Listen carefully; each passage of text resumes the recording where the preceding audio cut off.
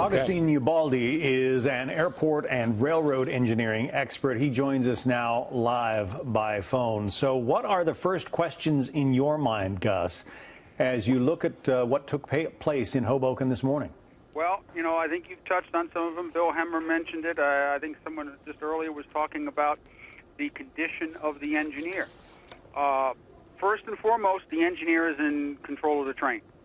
He gets signals. He has certain rules that he's supposed to follow when he's coming into that station, and he has the controls that will make it happen. So the question comes out to why. I think someone mentioned that there's speculation that he had some catastrophic medical emergency. I heard somebody else talking that looking at video, the train was maybe going 10, 15 miles an hour.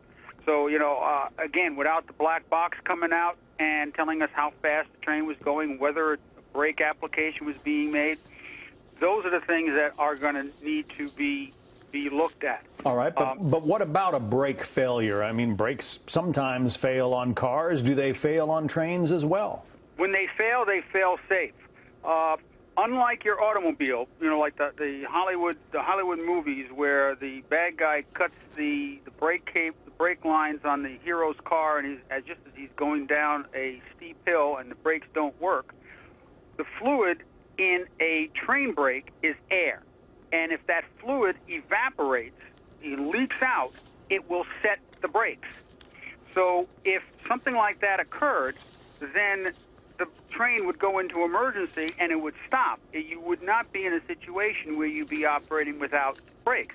It can happen, but on older style trains. For example, it happened in 1953 in the Pennsylvania Railroad when a train crashed into Union Station. But the type of equipment that you're using here on New Jersey Transit wouldn't have that feature on it, so that sort of thing wouldn't happen. And if that were the case, then the train would have been able to stop at the station before. It's not something that just accidentally breaks. Talk about the physical controls that the engineer would have been using. We're all familiar with cars, obviously. You've got a brake pedal and a gas pedal, maybe a clutch.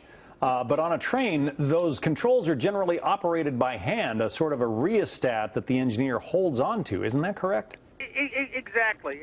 It's not unlike the throttle in an aircraft, okay? And so he's got a number of controls ahead of him. He may have one that is the throttle, and it might be a combination throttle and brake. So he pushes it forward when he wants to go forward. He pulls it back when he wants to brake. He may have an independent brake. He may even have a mushroom button that he hits to dump the air, as I was explaining, and put the train into emergency. So those are the features that he has. He may have a cab signaling system where instead of having a signal on the side of the track telling him whether to go, like a traffic signal, he'll have it, it'll show up real time on a display at his console. And he'll know whether he needs to slow down or not. So if an engineer were stricken by a fainting spell or a heart attack, something like that, what devices are in place to slow down that train? Well, a lot of trains have what they call like a dead man switch or an alerter, where every 20 seconds or so the operator gets a little horn, and he has to acknowledge it. If he doesn't, it says, wait a second, I'm not being acknowledged. I need to slow the train down. I need to take control of the train.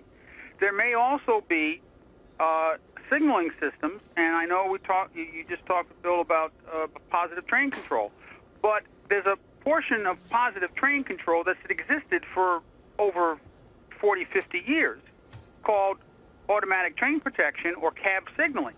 And if that's in place, when a train goes past a particular location and he gets a code that says slow the train down, if the engineer does not acknowledge that code and then take action within the specified time, the train will do it for him. Now, when you come into a complex like Hoboken with all these trains, they may slow them down to 15 to 20 miles an hour, and they figure at this point, it's almost like the flight directors on aircraft. It'll fly you to the airport and bring you within maybe a couple of 100 feet of the runway, at which point they expect the pilot to take over and manually land the plane. And that could be a situation here. Don't know what the signal system is like at Hoboken, so I can't, at this point I can't speak to it. But they may decide that at this point, okay, the track complex, the track arrangement is so complex, it'd be hard to put in all these signals, and so we're going to allow the engineer to take over at this point. And the alerter may have just gone off, and then he has his heart attack, and so there isn't enough time. I mean, those are the kinds of things, that'll start coming out as the NTSB and the FRA start investigating. They'll they'll find out what was available on this train. You mentioned aircraft. I know you're a pilot. Airline pilots, commercial pilots have to get medically checked every 6 months. Is there a similar requirement for train crews? I don't recall what the health requirement is. It could be something out of New Jersey Transit where you get inspected every, you get a medical, let's say, every year. Air traffic, transport pilots, ATP, get a Class 1 medical. That's every 6 months. Commercial pilots, like if you're flying for a charter line, is every year. And then Class 3, which is, you get into your little Cessna and go flying, is every 3 years. Yeah, every two to 3 years, depending on age, I know. Yeah, well, depending on age and depending on what you're flying. Right. Okay. Gus Ubaldi, an aviation as well as a railroad expert. We appreciate your insights. Thanks very much. Take care. Bye-bye.